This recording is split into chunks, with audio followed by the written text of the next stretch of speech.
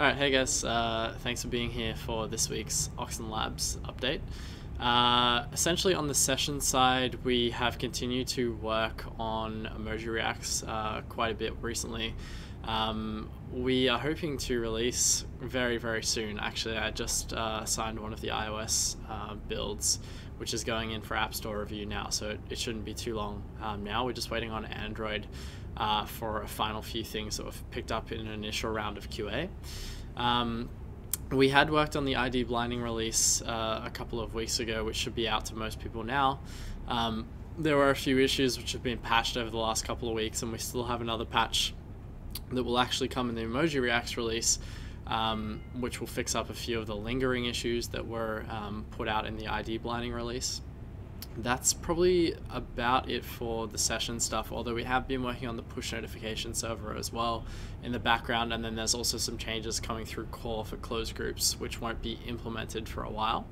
And the next kind of big things on the roadmap are theming and the menu redesigns, which we're working on as well. On the Lokinet side of things, we have been continuing to work on clients. So we had good news this week. We finally got a build of Mac working on Jason's computer, so now we're going through the process of internally testing that. So hopefully we'll have internal tests flowing throughout the building here, because we have quite a few Macs in our office, and testing out how Lokinet works there.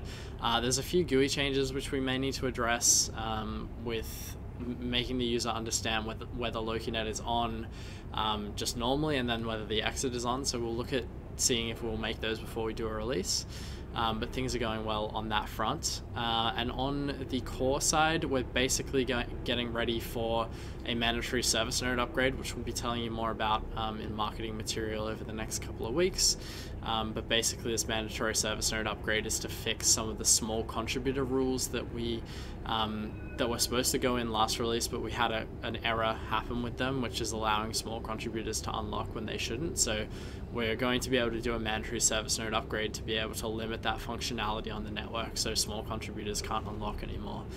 So the core devs are working towards that, and there's also been a bit of a logging refactor as well that's been going through over the past couple of weeks. We also have a test version of Wallet 3, which hopefully we'll be making some more noise about over the coming weeks. So yeah, I think that wraps everything up for the development side of things. I'll throw it over to Cam for the marketing side. Thanks, guys. Hey everybody, and welcome to this week's marketing update. First of all, very sorry to all of the Josh fans who won't be getting their fix this week. You're stuck with me, but hopefully he'll be back next week. So this week, Cam and Wes have been working on some A/B testing processes for their advertising strategy. It's really important to make sure that these processes are working well, because A/B testing is really key to making sure that we're getting the most bang for buck from our advertising down the line. We've also been working on the comms for the upcoming release, which is going to be Emoji Reacts, ID blinding, which for those of you who don't know, ID blinding basically just means that you'll be able to DM people from open groups again, as well as some performance upgrades. So that release will be coming out soon. We've got everything pretty much ready on our side of things. We're just waiting for a few of the kinks to get ironed out on the dev side of things. We've also released a new video which compares digital privacy and physical privacy. I also wrote a companion article which you can go and read. We'll link those ones down in the description. There's also a new article which came from Wes, which was about the surveillance state. I think it's some of his best work, so I highly recommend that you go and check that one out. If you haven't already, once again, we'll link that one down in the description. Wes and I have also been using some extra tools and some new tools to make sure that our H1s, H2s, and just overall the SEO of our articles are performing as highly as they possibly can. The SEO on the session website is already pretty good. We provide, a lot of long form content, and we've done a lot of optimization over the years, but we think that these tools will help take it from good to great. So hopefully you will start to see the results of that play out over the coming months. We also released the second edition of Framed by OPTF, which is the new newsletter from the OPTF. This edition of Framed came, and it was about the Twilio signal hack situation.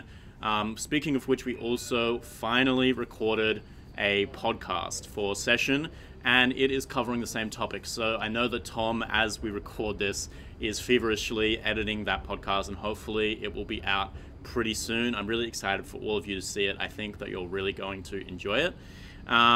What else have we done? We also implemented the new Notion changes, which we've been working on over the last week or two.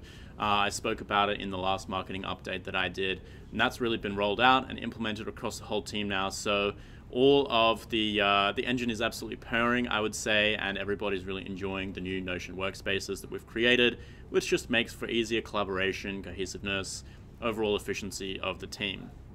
And the last thing that Josh, Connor, and I have been working on is the settings redesign for Session. Now, this probably won't hit your device for a little while, but it's going to be a really important change which should help clean up the settings menus in Session, make everything much clearer what the settings actually do, make it more intuitive for people to be able to find those settings that maybe going to change how things like your privacy settings are going to work.